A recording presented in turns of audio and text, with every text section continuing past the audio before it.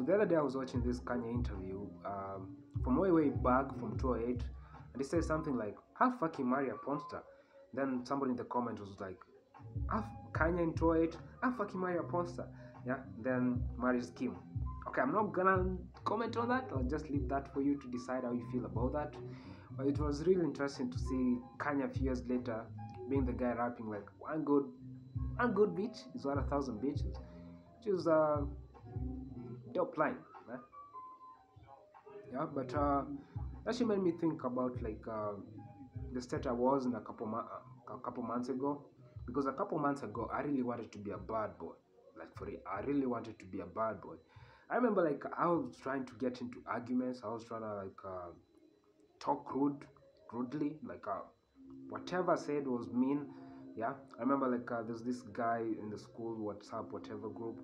He was talking shit about like periods, and I was like, why the fuck will you know that shit? Like it was really like corny. Like why the fuck will you know all that shit about women? You don't even have a pussy. So I just typed like nerds in capital letters. I know that guy still hates me until now. I haven't met him, but I know he hates me.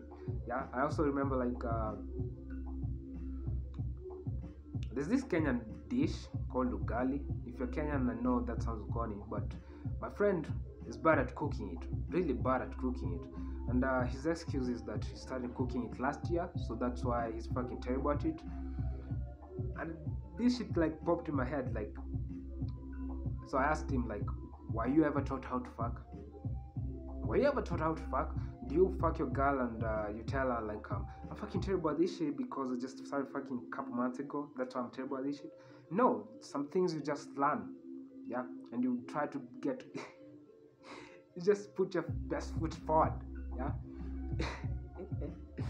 It was I was trying to be a bad boy, yeah, and I remember like making a video on Instagram talking about this like bad bitch. Yeah, I remember I said something like she not only smokes weed but she sells it. Yeah. Then I ended up like making jokes about like I was not that insane. Like I was not gonna get me a girl that sells weed. She rides around bicycles selling it. I was not gonna get a bitch like that. Yeah. So I made a joke about it saying like so I went back to my like how to know you love her technique, where you jack off and then if after jacking off you still want to think about her, then she's the one. Then I've said something like so far there hasn't been any. It was kind of funny though, yeah. But it was really interesting, very interesting. But then I came to realize like the reason why I wanted me a bad bitch, broken English, I wanted me, okay, let's just move on. I wanted me a bad bitch was because I was not happy, and I thought a bad bitch was gonna make me happy. Yeah, but then now I really don't wanna fuck around. You know what I mean by that? But I don't wanna fuck around with bitches because I wanna find happiness from within. Yeah, I wanna be happy by myself. Then if I get a bitch, then it become even happier.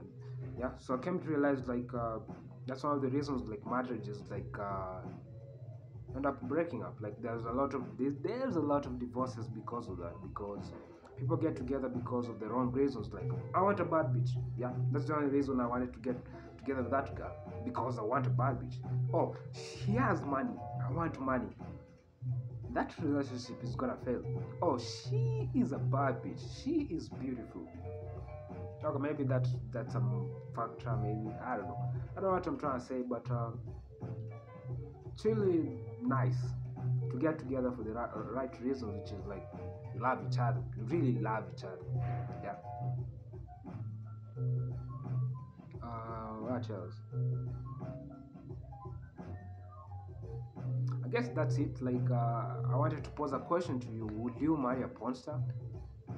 That is, I think, the title of this video. I don't know. Yeah, will you marry a bad porn star? So, do you really want a bad bitch? Do you really want a bad bitch? Yeah, because some things like so I remember listening to a lot of Patrice O'Neill, and I still do get some advice from him. But things like open relationships, they seem cool when you see other people doing them. Yeah, like swing clubs, they seem cool until you see your bitch being fucked by another guy. Yeah, probably a bigger dick than yours.